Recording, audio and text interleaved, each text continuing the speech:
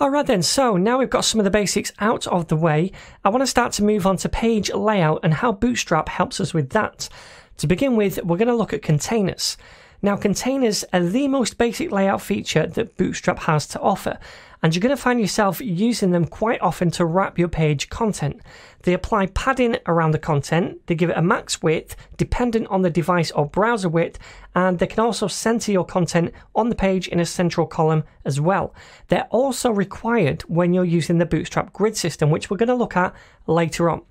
Now, if we scroll down a little bit, we can see all the different container classes that we can use and the widths of the containers at the different Bootstrap breakpoints. So, for example, using the most basic container class, we can see the widths of the container at all of these different screen sizes. For extra small screens like mobiles, it's 100% width. As the screen sizes get larger, the width of the container gets bigger too.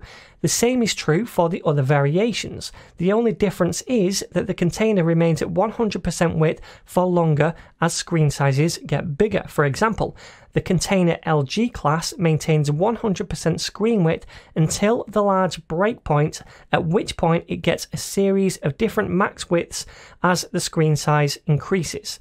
So let's give some of these a whirl in our code. Okay, so let's create a container. I'm going to have a div with a class of container, but also a class of my-5 to give this some margin in the y direction. And inside the container, I'm just going to do an h2 that says normal container. And then underneath the h2, I'll do a paragraph with some lorem ipsum, like so.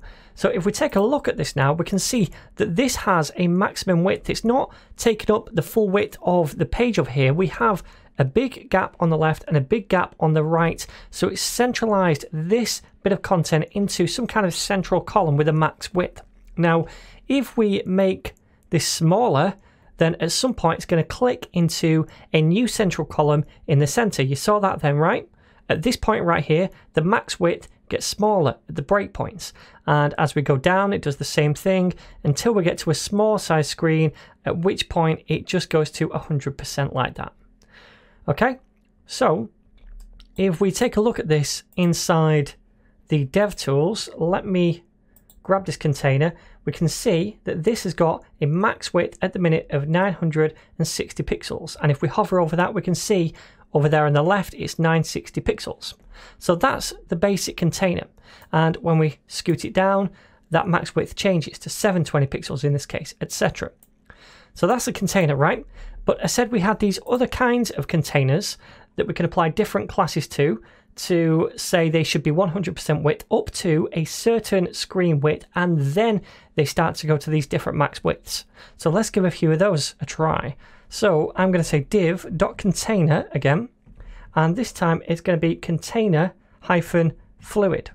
So this container fluid thing right here, this is always 100% of the device or browser width, and we'll see that. h2 fluid container, can I spell this? No. Container, and then paragraph lorem 30. Save that and preview, and we can see now, let me get that off, this is always 100% of the width, right? So as we scoot forward, it doesn't click into new max widths, it's just always 100% width. So that's a fluid container.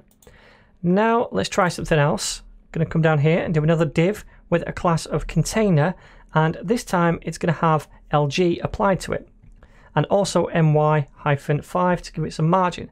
So h2, and we'll say 100% width until LG screens, then it becomes a container with different max widths. Let's do a paragraph down here, so we'll say p and then lorem 30 and tab, save that and preview. So it's 100% width. If we start from the bottom right here, notice this bottom one, it's 100% width at the moment. It still is, so not like this one at the top where it's jumped into a max width. It's still 100% width at this point. We make it a little bigger, still 100% width, and when we reach a large screen at this point, then it jumps into a max width the same as this top one, and now it's going to behave the same way as the top one. All right, so that's the container LG. Let's do one more example. I'm going to come down here and say div.container-xl and also my-5, and then inside here an h2 that says 100% width until extra large screens, then container max widths. So let's do a paragraph tag as well, lorem 30, and save this. And if we preview now from mobiles first, so 100% width, yeah, the bottom one, the same as the rest.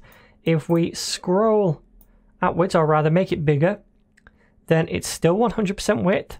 Now this one right here is jumped into a central column at the large breakpoint, but this one is still 100% width until the next breakpoint right here, and then it jumps into a container. Okay, so that's containers, my friends. I'm going to be using them as we make our design in the future, just to put our content into a central column on the page, and so that it's not always 100% width.